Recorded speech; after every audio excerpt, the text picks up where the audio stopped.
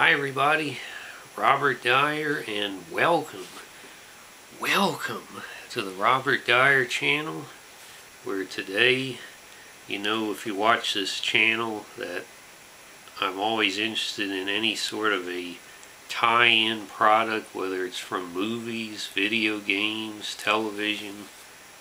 We just don't have enough of these, particularly when it comes to food products, especially compared to decades past. And so I'm very excited to see a video games related chip of all things.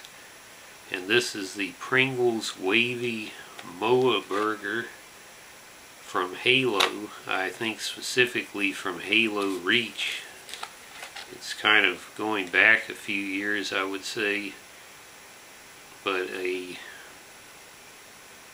think it was in that game that they had a kind of I don't know what it is, it's like a fast food, a restaurant or a kiosk or something, and you would go up and they would have pictures of Moa Burger, and I think there was Moa Wings and Moa Nuggets. I don't remember anything quite like this. So look at these 4 patties stacked up. Some fantastic art on here. Okay, so let's take a closer look at the packaging here, which is actually quite good. The negative is the way the chips are placed in the can.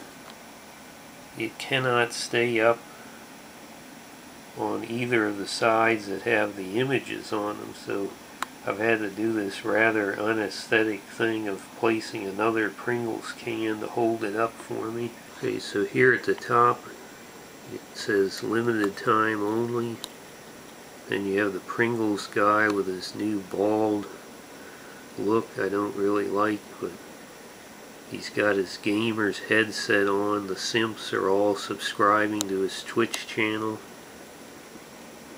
You got the Pringles logo.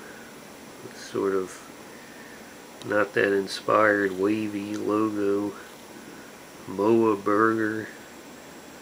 And then you have this really outstanding picture of a giant Moa Burger from the game. 4 patties. They look like quarter pound. And really high-end toppings on there, like red onions and pickles, shredded lettuce, sesame seed bun. Maybe Halo has missed an opportunity here by not putting this out in a fast food restaurant. Some kind of an ostrich burger, I guess.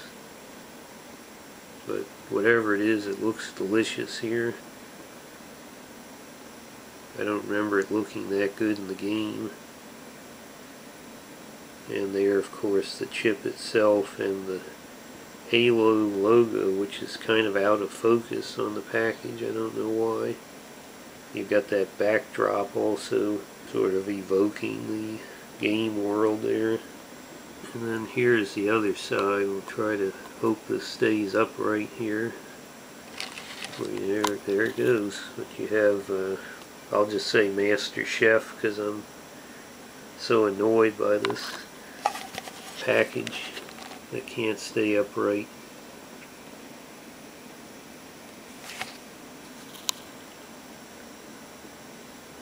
Somebody should have thought of that in the boardroom, I think. So let's go ahead and see what the aroma is here. And well, I have to say, it's I give them credit. There's a little bit of a meat aroma, even though I don't know what the heck a Moa meat would taste like after it was. Even though I don't know what Moa meat would smell like after it's cooked. There is sort of a, I guess you could say, like a, it's more like a chicken wing aroma. chicken burger, I guess, would be really the equivalent. Get one of these out of here, and at least when you buy Pringles, which of course come to us from Jackson, Tennessee, made in the USA, in the great city of Jackson, Tennessee, the great state of Tennessee, and you're always getting, unless some idiot drops it in the store, you get a whole stack of whole chips, unlike the bags you buy that have like 5 chips and the rest are all mashed up, kind of like the Doritos I reviewed recently. And then you have the nice wavy ripple shape and texture. Let's go ahead and see how it tastes. Whoop.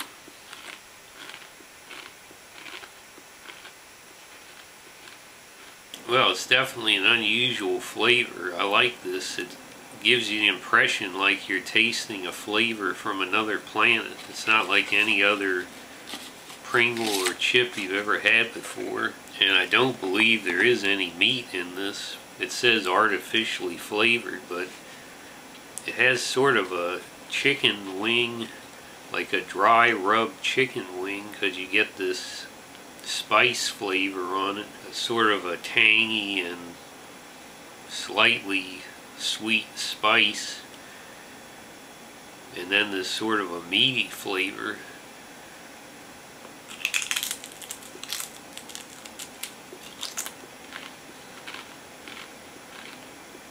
I detect onion and garlic and something just sort of like sugar, not brown sugar. And then you have this like a juicy chicken wing flavor. I'm wondering if they shouldn't have gone ahead and made this Samoa wings flavor.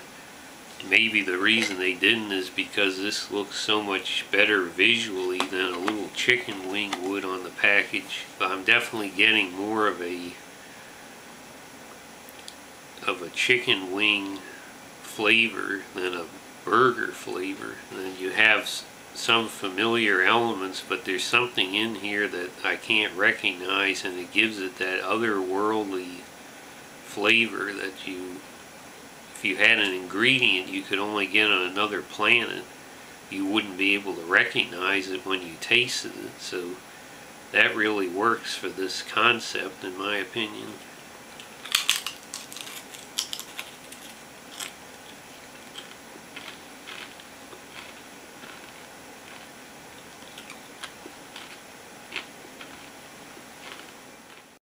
Bob, I've told you never to interrupt me while I'm trying to read the newspaper. Can't you see? I'm just trying to read the funny papers to get my mind off what's going on in this crazy world today. What is this? Some kind of a knockoff of Watch the Thrones on HBO? Can't anybody come up with something original these days? What is this, Shylock Fox? Guy, what Mama Lucian, check out this cat girl with the blue hair. I'll buy that for $1. Finally, a real comic strip Garfield. But something's wrong here. It's happened again, Bob. A cartoonist sending us a message through the comic strip. Confirmation of the future civil war, and the New World Order has attacked Garfield's hometown, Muncie, Indiana. I knew it would start in flyover country, Bob. A fleet of black helicopters descending, Luxembourg commandos pouring out. That Chinese armored division that's been hidden in the Guatemalan jungle for the last 5 years rolls into Muncie, Indiana. 87,000 armed federales, ransacking, pillaging, dragging God-fearing Americans like John Arbuckle out of their destroyed homes, taking them to the garden center at the local Walmart for processing. Every channel and streaming service carrying the same broadcast. If we're successful, and we will be. We've got a real chance at this new world order. We've never seen anything like this in a Garfield comic before, this kind of destruction. It's a clear message, Bob, being sent to us. Prepare now. Join the Robert Dyer cult today, before you suffer the fate of Garfield. Now, I have to say that this product really succeeds on just about every level. The packaging is fantastic, and then even if you're not a video game person, who could possibly turn down something that looked like this? This wonderful burger on here, unbelievable. That's what they need to make next, but I'm just glad to have any sort of a product like this that brings a game or movie world more immersive into the real world. I don't know how they did it, but they've made this really odd, unusual flavor along with some familiar flavors combined together, and it really does make you think this came from another planet in terms of what you're tasting. And fortunately it is a pleasant and appetizing flavor, so I would personally like to see more video game flavors. Maybe they can have a Duke Nukem next, or Elder Scrolls, or Fallout, or whatever. Give us some more video game flavors. This is what I'll call it, Master Chef again. This is what Master Chef might be eating as a snack, and now you can too. So I'm going to go ahead and give this a very solid, simping 5 stars. Great job by Pringles, and I hope they will do this again down the road. Hope you like this video. Share it with your friends. Please subscribe, and I'll see you next time. Bye, everybody.